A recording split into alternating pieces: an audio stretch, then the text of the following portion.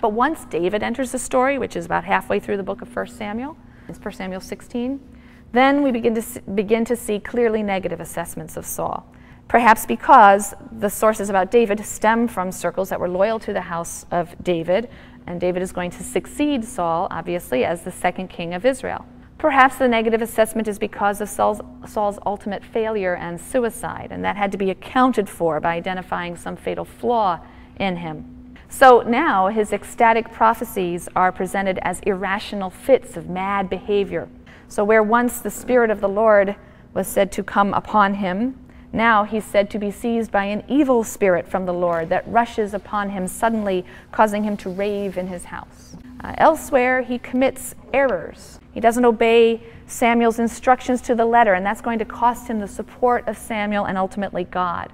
We have two stories of disobedience related in 1 Samuel. One is in chapter 13.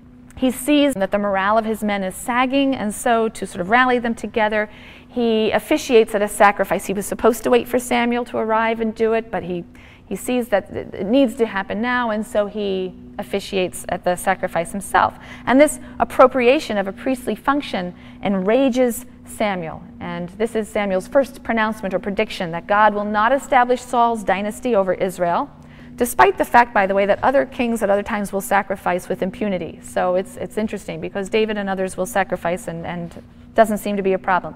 But here it's given as the occasion for Samuel's fury and his first pronouncement that the dynasty of Saul will not be established. In chapter 15, we have a second instance of disobedience that earns Samuel's disapproval. Again, against Samuel's order, he spares the life of an enemy king. This is King Agag. He spares his life and otherwise violates the terms of cherem, you know, this notion of total destruction or devotion of booty and enemies to God through total destruction. And again, when he violates the order of cherem, Samuel again announces that God regrets having made Saul king. The Lord has this day torn the kingship over Israel away from you and has given it to another who is worthier than you. That's chapter 15, verse 28. In any event, with his support eroding, Saul seems to sink into a deep depression and paranoia. And toward the end of his life, he's depicted as being completely obsessed with David and the threat that David poses to Saul himself, but also his dynasty. Saul is angry that his own son, Jonathan, who presumably should succeed him to the throne, has a deep friendship with David and, in fact, throws his support over to David instead of himself.